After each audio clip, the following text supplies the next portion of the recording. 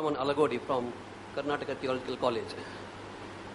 See, the today's topic was similarity between Christianity and Islam.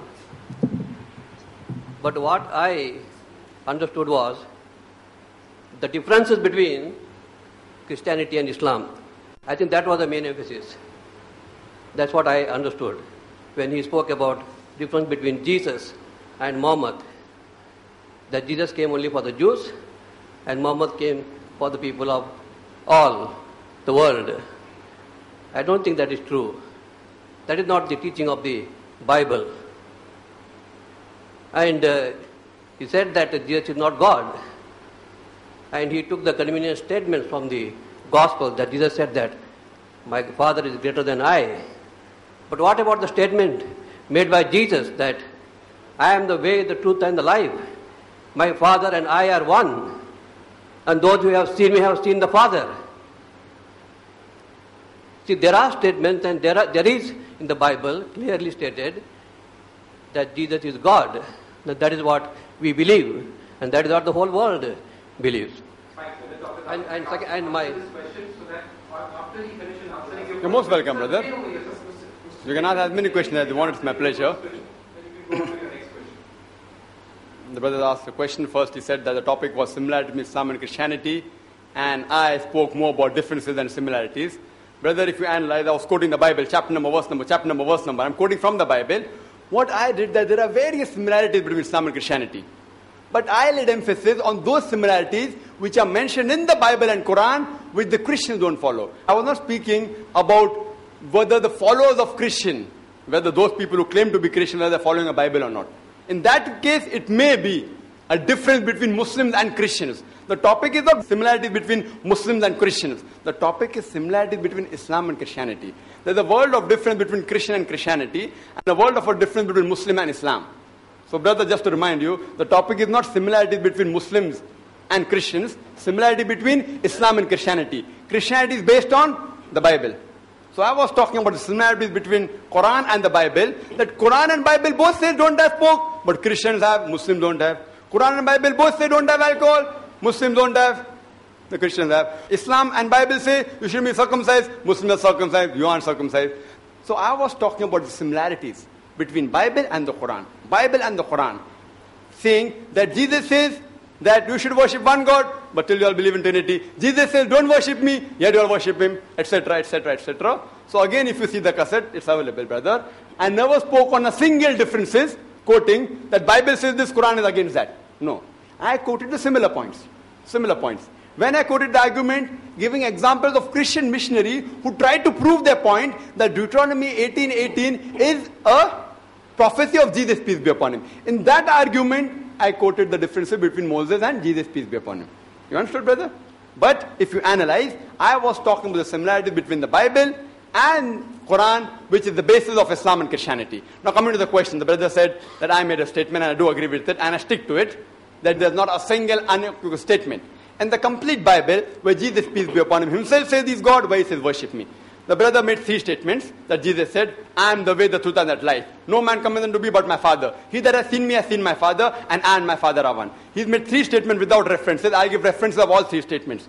The first 2 statements is from Gospel of John, chapter number 14, verse number 6 and 9. You can check it up. The Bible is here. I'm speaking from my memory. I'm speaking from the memory. It's from the Bible. You are a reverend or you are a person in theological college. If I'm pulling a fast one, I've got the Bible. You know, people think that Zakir is just pulling verses, chapter number verses. The reference is there. The brother quoted a verse, I'm giving the reference. But brother, always you should check the context. You can't quote a verse out of context. Yeah, but you're speaking out of the context.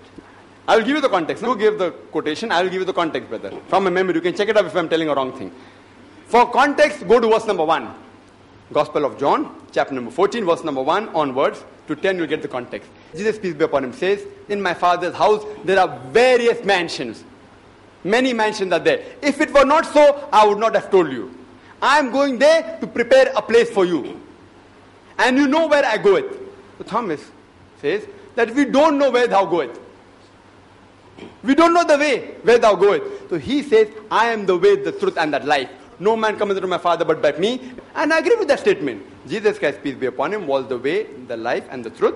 No man came unto God Almighty but by Jesus, peace be upon him. During his time, every messenger during his time was the way and the truth to Almighty God. At the time of Moses, peace be upon him, was the way, the truth, and that life. No man came unto God Almighty, but to Moses, peace be upon him. At the time of Jesus, peace be upon him, he was the way, the truth, and that life. At the time of Prophet Mohamed, peace be upon him, he was the way, the truth, and that life. So every prophet at his time, he was the way, the truth. And I agree with that statement. It meant that if you follow me, you are following Almighty God. He was the way. Again, if you see, it goes further, he says that, but we have not seen God. So then Jesus, peace be upon him, says that he that has seen me has seen the God. Means he that has seen me, means you follow my commandments, you are following the commandments of Almighty God. He that has seen me has seen God. If you see the context, the first statement gives the context, that in my Father's house are many mansions. He doesn't say in my house there are many mansions. Giving the context, he's talking about Almighty God. It clearly mentions, if you read the context, you'll come to know that in context he was referring that if you follow me, I am the way, the truth. If you follow my teachings, you are following teachings of Almighty God. Similarly, all the teachings of prophets, whatever you follow, if you follow their teachings, you are indirectly following the teachings of God, which I have got no objection in accepting these statements. Regarding the third statement which the brother made is, I and my Father are one.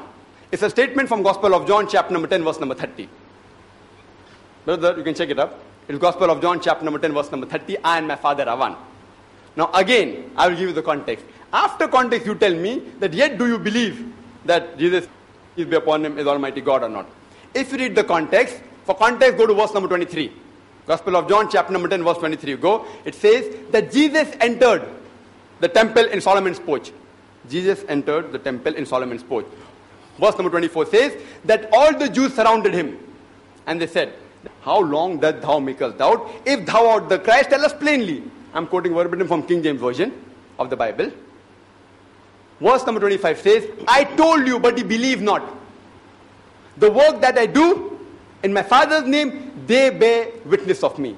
The work that I do in my Father's name, they bear witness of me. Verse number 25. Verse number 26, I told you, but you believe not, because ye are not my sheep.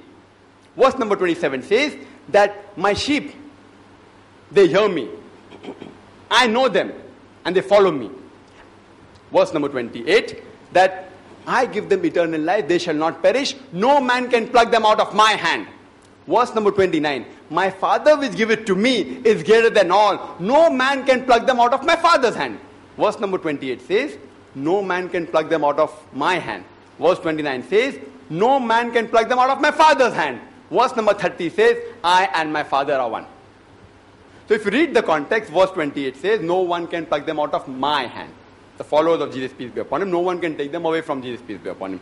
Verse number 29 says, no one can pluck them out of my Father's hand. Verse number 30 says, I and my Father are one. In context, you come to know, in purpose, Jesus and Almighty God, they were one. My father is a medical doctor, actually, and even I'm a medical doctor. If I say I and my Father are one, does it mean that we are one person? No. When I say I and my Father are one, it means my father is a doctor, I'm a doctor. In profession, we are medical doctors. It doesn't mean one as a person. In purpose, it's very clear. But still, if you say, brother, no, this one means one as a person, I say, okay. If you read further in the Gospel of John, chapter number 17, verse number 21, it says that my Father is thou in me, and I in ye. He tells the 12 disciples. The same one is used. We all are one. If you read further, Gospel of John, chapter 17, verse 21 says, my Father art in me, and I art in you. In the disciples, he says, and the same, we all are one. If you say one in purpose, you'll have to believe in 14 gods.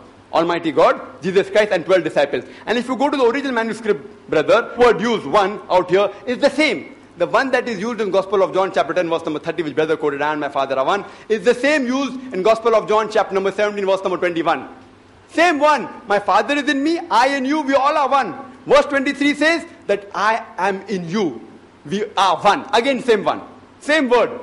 In context means Almighty God and Jesus Christ and the apostles, they taught the same truth, the same message. In giving the message, they were one. But if you say no, they were actually one, then you should change Trinity into another concept, meaning 14 gods. God Almighty, Jesus Christ, and the 12 disciples. So you read the context, you get. But even if you don't agree with the context, If you don't agree that in context it doesn't mean one in purpose, then you also have to agree that the 12 disciples were also God. Then further you read verse number 31.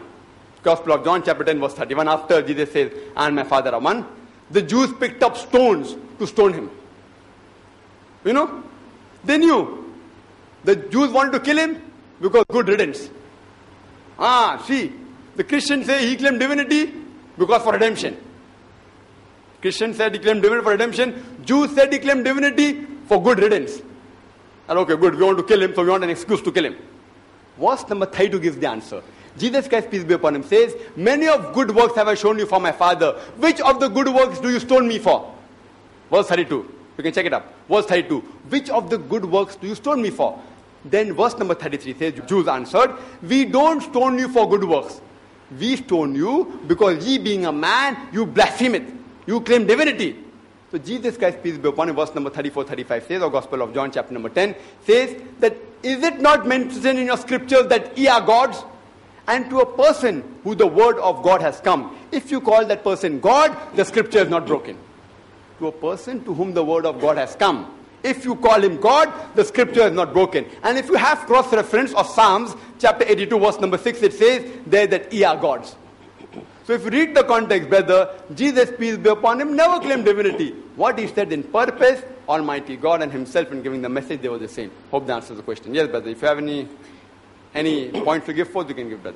No, I think you are using the Bible according to your convenience. Because if I'm wrong, brother, if I'm wrong, you're most welcome to correct me. Somebody asked about that question of salvation.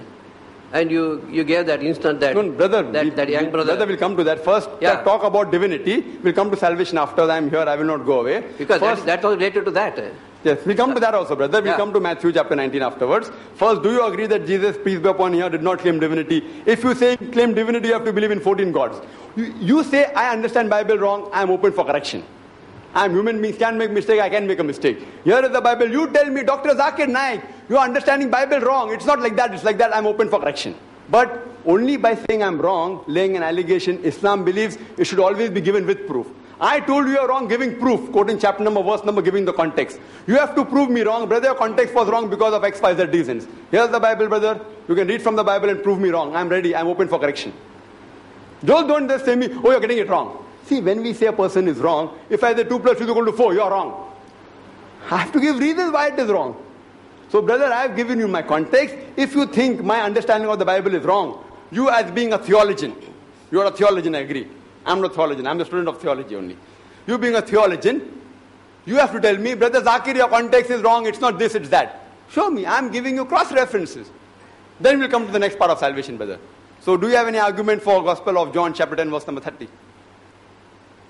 No. Okay, fine. You go to the next. I don't agree with your interpretation. So, what you don't agree? I don't agree with your interpretation. Yeah. Okay, you have got no reason for not agreeing. Yeah. Okay, fine. Yeah. Next question, brother. See, the next question was that person into the mic, brother. That person who went to Jesus and asked about eternal life, Jesus said, "You keep the commandments." Is it not? Yes. That's where you stopped.